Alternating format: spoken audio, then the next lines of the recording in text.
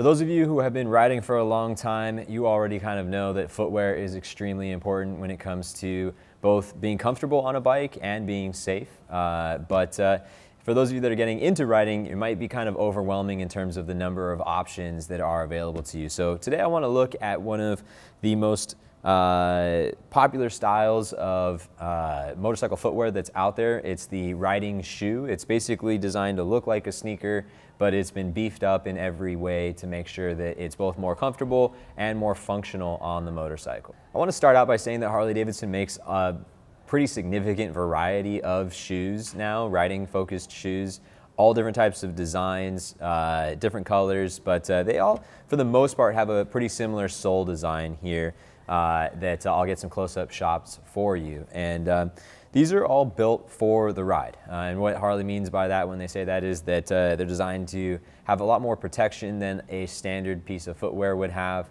And in addition, they're designed to hand up to the abuse of shifting gears and applying brakes and the extra abrasion resistance you might want from the sole of a motorcycle boot. Something that, obviously your average sneaker is not going to be built for. Today, though, we are taking a specific look at the Bateman Ankle Pro. A lot of what I say about the Bateman is going to apply to the other shoes. I've got a couple other ones on either side of me here that are very, very similar, and a lot of the stuff that I say about this is going to be true of these, but some of it isn't. So you're going to want to read the specific description. If I don't have a review for the specific riding shoe that you're looking at, take a look at Harley-Davidson Footwear's product page for it. It's going to give you sort of bits and pieces that will fill in the information that I'm using to describe the Bateman. I do plan to do a number of shorter, maybe 4 to 5 minute videos that take a look at the different specific shoes, just so that we have obviously the most accurate potential information for you on each individual pair. Unfortunately, there's a lot of different options. We don't stock every single option, and it's just going to be difficult for me to make a video about every single one. So if you like the riding shoe, but maybe you want to go with a slightly different one than the Bateman Ankle Pro that we have here, just know that not everything that I say is going to apply to the other shoes, but a lot of the core things that I talk about will. So let's go ahead and dive right into the Bateman Ankle Pro. So this is a full grain leather construction riding shoe. So what that means is that the entire top portion of the shoe here is made of leather. And of course, leather is going to offer a lot more protection than some sort of fabric like you would have on like a Chuck or a Van, which we see guys riding around in Vans all the time or in Chucks. And this is going to give you sort of the look of a sneaker, but it's going to, because of its full grain leather construction, going to offer just significantly more protection. And in addition, because you've got additional material here over the toe, it's going to hold up a lot longer to just daily use. I ride every single day, and when I try to wear Chucks or Vans and ride on a regular basis, not only is it not as safe as something like this, but the shoes just get destroyed. The shifter toe, I'll quickly eat through the toe on my left side shoe just from shifting. My heels will start to wear down because those soles are really just not designed to be dragged across the pavement at any point in time. I mean, I don't spend a lot of time dragging my heels, but for some reason I still notice that the heels wear down a lot faster on those than they do on something like this. And so obviously the shoe's been designed around the idea that you're going to be taking it out onto the highway. So as I mentioned, the sole of this shoe does have significantly more abrasion resistance than something like a regular sneaker has, which is going to help obviously with longevity. It's going to prevent the sole from wearing down as quickly.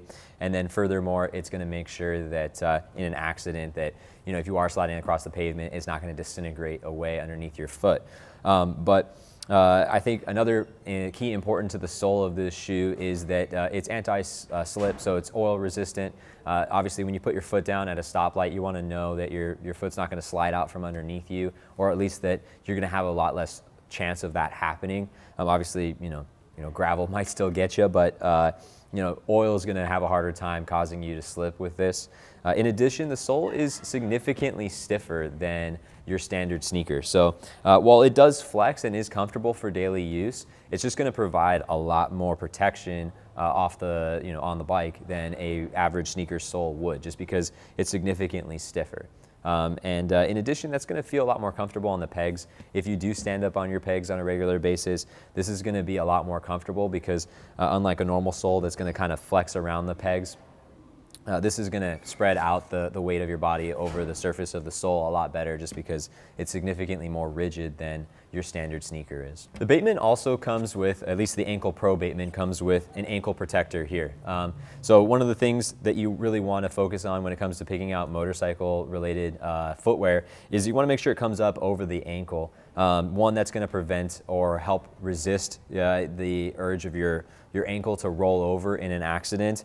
And the hard ankle protector in this Bateman Ankle Pro is going to add some extra protection in case something were to kind of run over your ankle. If the bike were to tip over and fall on your ankle, it's just going to offer a lot more protection. It's pretty standard in the world of motorcycle footwear, but when it comes to sneakers, it's something that is just not added to your average normal sneaker, because you don't need ankle protection on a normal sneaker, but on a motorcycle sneaker, obviously it's very nice to have. Speaking of the ankle protection, that is going to be one of the things that does vary quite a bit from riding shoe to riding shoe within Harley's lineup. And it's actually one of my main complaints about the Harley-Davidson riding shoes, is just that you don't have that standard ankle protection across the entire range.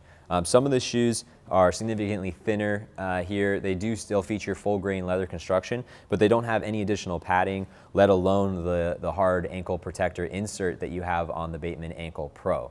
You do have, for example, on I believe this is the Midlands, you do have a thick piece of almost like rubber or foam that I can feel around the ankle that provides some additional protection. Probably not as much as the hard insert of the Bateman Ankle Pro, but does provide some. Whereas on this shoe here, which is still one of Harley's riding shoes, it features no ankle protection. So you really are going to want to take a look at the product page of the specific boots that you're looking at, because it's going to let you know whether or not it features that ankle protection. If it doesn't say it does, then it's safe to assume that it doesn't.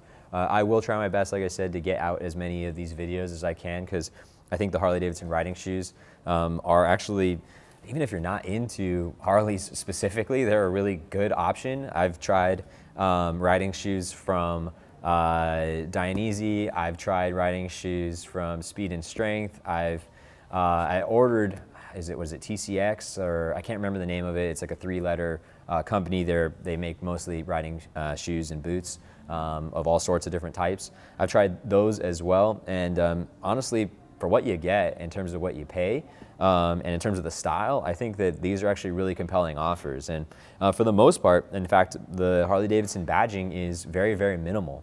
You do have on the bottom of the shoe a Harley-Davidson bar and shield, and then you'll have usually some sort of logo somewhere on the ankle, but it's usually going to be covered by your pants. So, or in the case of like this, it's monochromatic, where if you're riding down the freeway, no one's going to be able to see this. Even if your ankle was exposed, they're not going to be able to make out the HDMC logo on here. So, and if you're looking for a stealth option, I mean, this is even more stealth. I mean, you've got the just sort of stamped bar and shield on this shoe here. So, it's a great option even for guys that don't necessarily ride Harleys. I for the most part, commute on a Lowrider S, but oftentimes I'll take out one of my other bikes, and I don't hesitate to throw on one of these just because it doesn't really go with the bike that I'm riding. These fit pretty much any style of bike. This is going to look good on a bagger, a Sportster. Heck, you could rock this on your sport bike. So that's another cool added piece of functionality for me, is that I don't have to have a Harley boot and then a racing boot.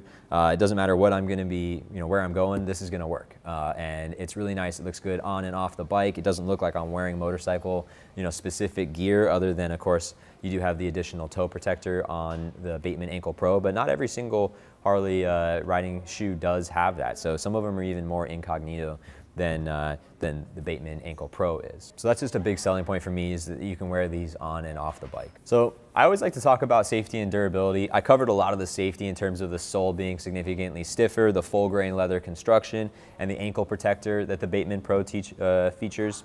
But what I didn't talk about is durability. Obviously, when you're buying a riding boot or a riding shoe, you expect it to hold up to the abuse of riding every single day. I've owned probably 5 or 6 different pairs of these at this point, and honestly, the durability is excellent. I haven't found any kind of cracking along the seams where I would typically expect it from Flex. I oftentimes, especially on my sneakers, I'll have a separation between the sole of the shoe and and the carcass of the shoe itself. And the, especially where the crease begins to happen when you're using the shoe every single day, running in the shoe, walking in the shoe. I haven't found that to be a big problem on these. I don't really get much separation there, which is really usually the first place that I start to notice issues. The other place I tend to notice issues for me on normal shoes and even boots is I'll start to see the heel start to wear down over time. And after 5 or 6 months of wearing a pair of these every single day, not exactly the Bateman Ankle Pro, but the same exact sole, as you can see, they're pretty much shared across all the different riding sneakers. It was hard to tell that it was worn. Unless I had taken a side-by-side photo of it before and after, I probably wouldn't have noticed. The leather definitely ages and wears, but I haven't had any rips or tears.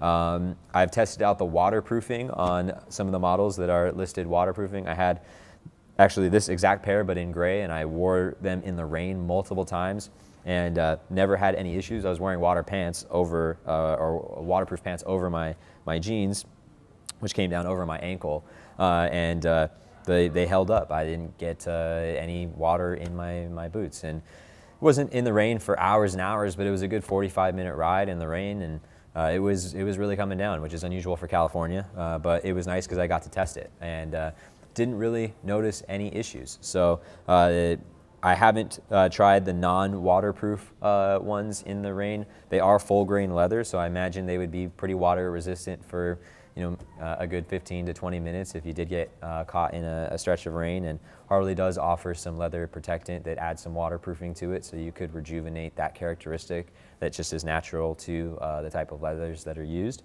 But overall, was really happy with the waterproofing and the longevity of the shoes. I know I've said I've owned 5 of them. It hasn't been because I've worn through any of them. It's really just because they come out with a new style that I like, and the surface is a little bit worn, or the soles are a little bit dirty, and so I decided to get a new pair because I see them and I'm a compulsive shopper. So it's not because they haven't held up. The one thing that hasn't held up over the course of ownership has been the laces. I don't think it's because of the kind of laces that are being used. I just think it's because if you wear a boot every single day for 6 months straight, you're probably going to wear through some laces.